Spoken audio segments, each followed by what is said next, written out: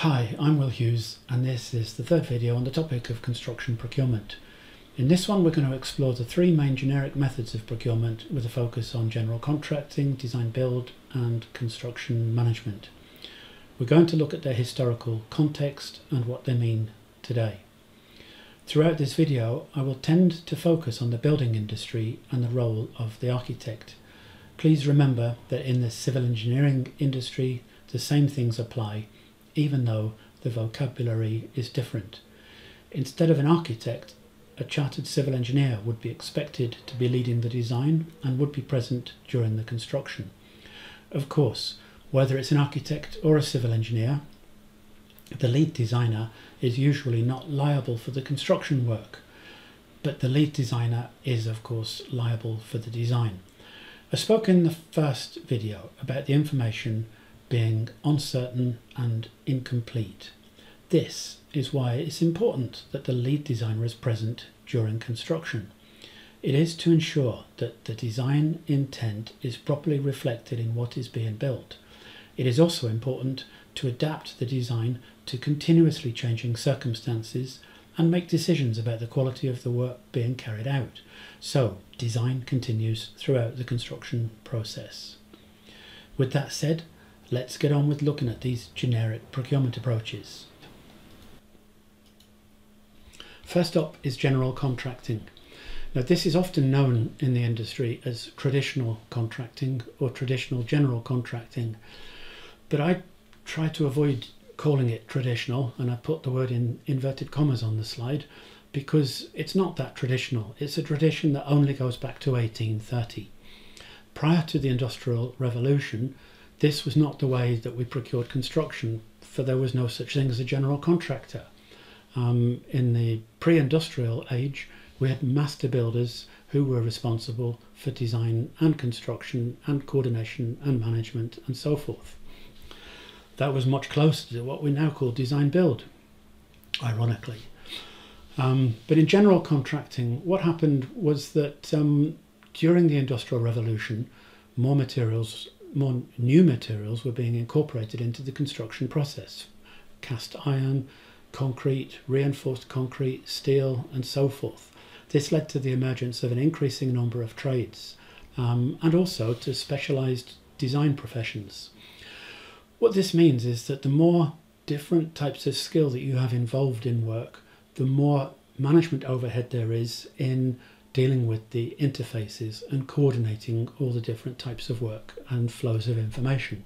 So the management load goes up because of this extra coordination as different trades and skills are involved.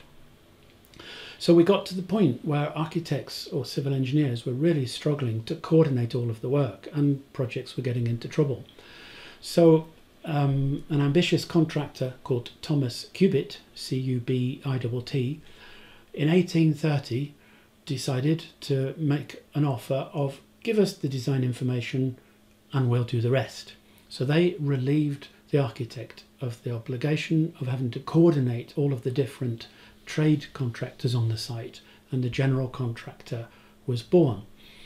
So what happens in general contracting is that we expect design information to be prepared by a design team who are independent of the contractor and provide the bidding contractors with the design information so that they can compete on their price for building that exact design. Now, for purposes of contracts in the UK, the word client is a little bit ambiguous and nebulous. So to be precise, we use the word employer to refer to the organisation that is paying the contractor. So a construction contract or a building contract is a contract between an employer and a contractor. Now you can see on this graphic that as well as the general contractor on the right hand side, the employer also is typically employing a series of designers.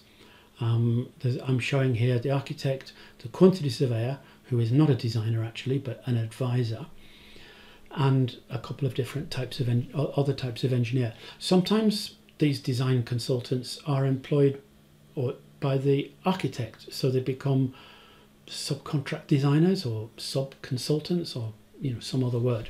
There's a lot of confusing vocabulary around these things, unfortunately. Now, I said the quantity surveyor is not really a designer.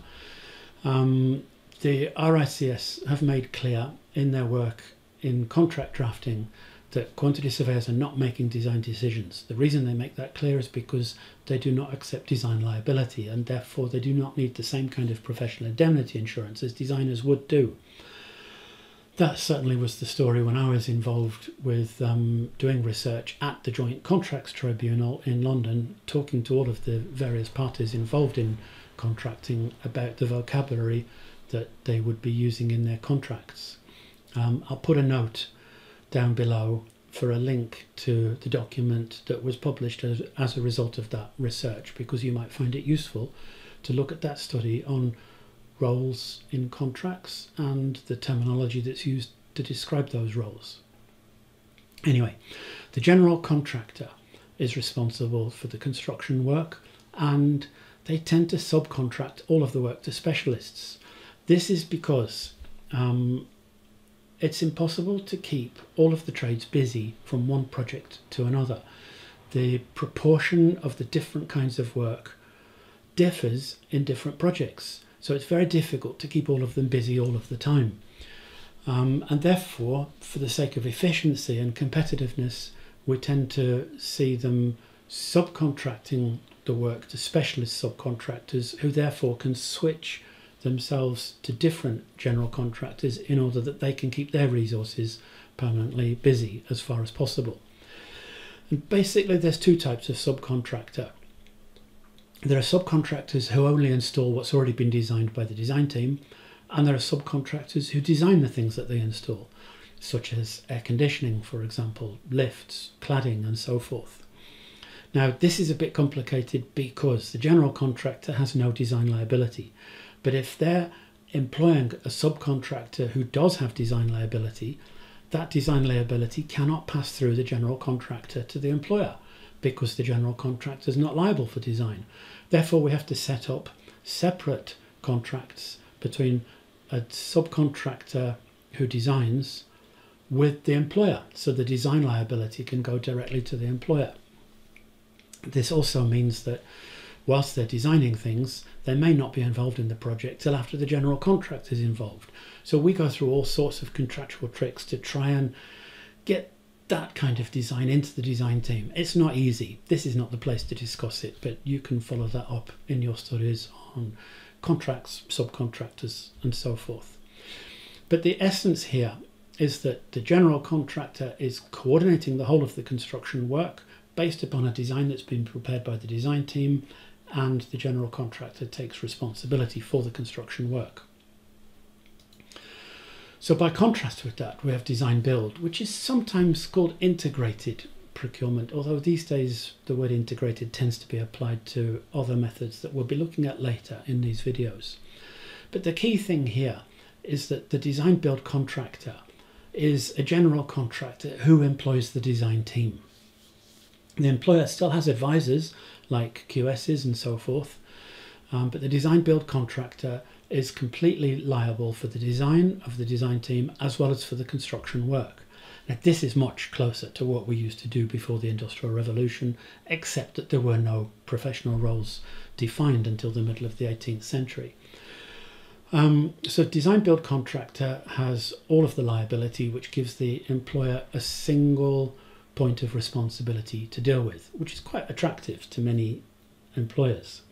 On the other hand, the employer loses the direct relationship with the design team. So quite often employers would commission a design team as if they were going to be general contracting procurement, and they have their architect and engineers and QSs in place, but then when they bring in the contractor, they novate, N-O-V-A-T-E, novate the contracts to the design build contractor.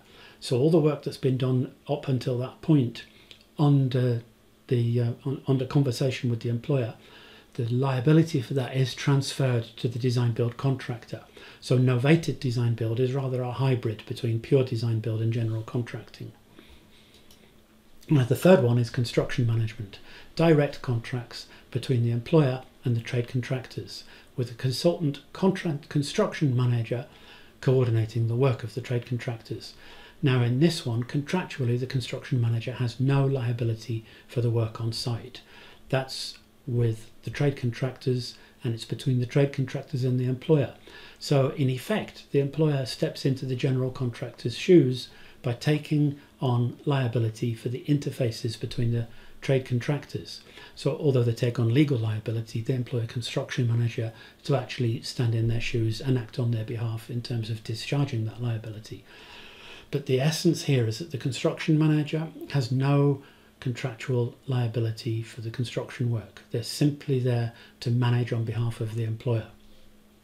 All the other design team members are here in their normal roles that you would typically see. So that's the basic three methods. Construction management, of course, emerged in North America at the end of the 19th century, beginning of the 20th century. And was a very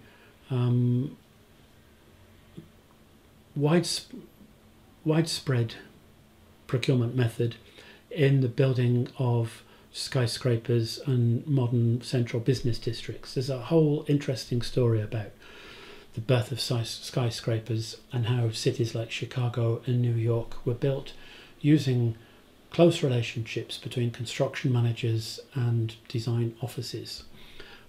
So it would be worthwhile doing some background reading on those things if you have time. Okay, I'll leave it there for this one because I think I've used enough time. And in the next one, we'll turn our attention further to the differences between these procurement methods. Thank you for listening, and I'll see you in the next one. Cheerio.